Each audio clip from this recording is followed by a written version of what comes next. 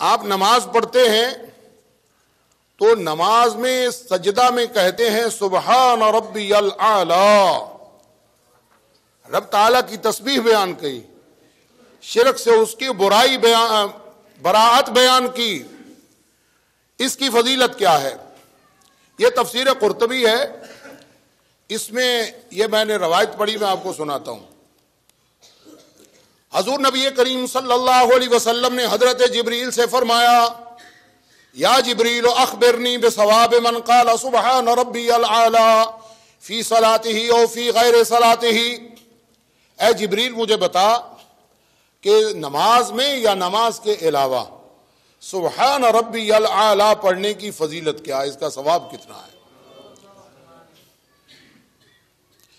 تو حضرت جبریل نے عرض کیا یا محمد ما من مؤمن ولا مؤمنۃ یقولها فی سجودہ او فی غیر سجودہ الا كانت له في میزانہ اثقل من العرش والکرسی وجبال الدنیا.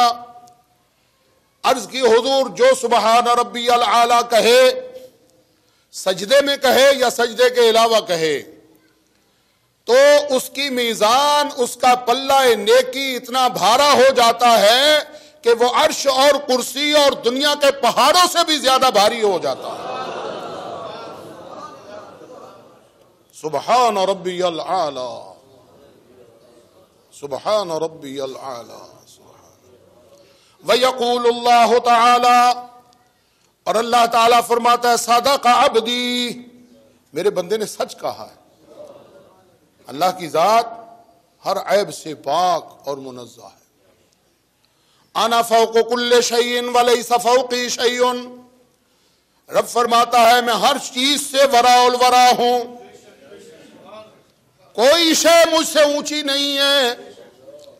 اشہدوا یا ملائکتی انی قد غفرت لہ، رب فرماتا ہوں فرشتوں گواہ ہو جاؤ میں نے اس کو بخش دیا ہے.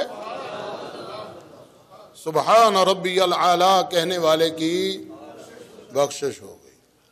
وَأَدْخَلْتُهُ الْجَنَّةَ، اور میں نے اس کو جنت میں داخل کر دیا.